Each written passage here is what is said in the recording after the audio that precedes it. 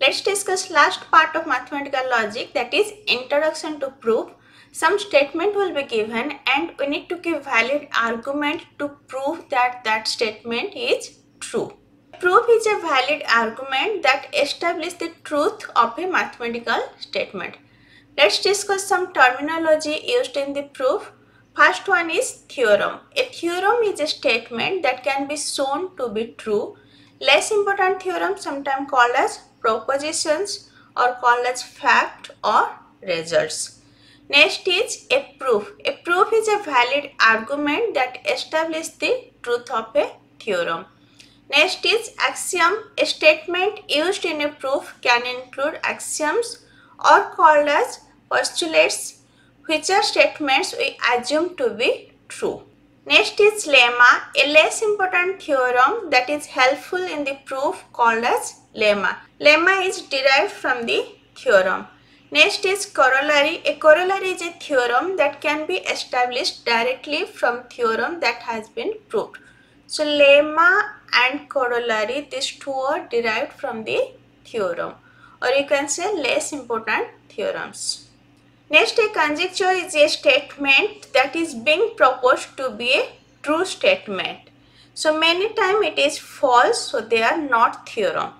Theorem is true, lemma is true, corollary is true, but this conjecture may be true or may be false. Next is method of proving. There are two types of method of proving. One is direct proof, another is indirect proof.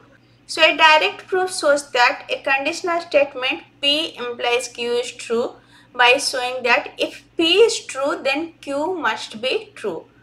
P implies Q is true. If P is true, then Q must be true. So from premises, we will derive the conclusion. From P, we will derive the Q. We will use axiom, theorem, then rule of inference, and we will try to prove that Q is true. So in direct proof, we assume that P is true and we will use the axiom, definitions, previous proven theorem, then rule of inference to show that Q must be true. Let's see one definition. Definition 1, it's about odd and even integer. The integer n is even if there exists an integer k such that n equals to 2k. And n is odd if there exists integer k such that n equals to 2k plus 1. And two integers have same parity if both are either even or both are either odd. And they have opposite parity if one is even, other is odd. Like 2 and 5. They have opposite parity. 2 is even, 5 is odd. Like 4 and 6. Both are even. So both have same parity. Let's see one example of direct proof. Example 1. Give a direct proof of the theorem. If n is odd integer, then n square is odd. So n is odd means we can write n equals to 2k plus 1. We have n is odd, so that is our p of n, and from that we will prove that n square is odd, that is our q. So p implies q, p is n is odd integer, q is n square is odd, and n we can write as 2k plus 1. Now n square, that we can write as 2k plus 1 whole square. So a plus b whole square, that is a square plus b square plus 2ab. So it will be 4k square plus 4k plus 1. We can take 2 as a common. After taking 2 common, it will be 2k square plus 2k plus 1. So 2, let this as a x. 2 multiplied by x plus 1. It is in this format, odd format.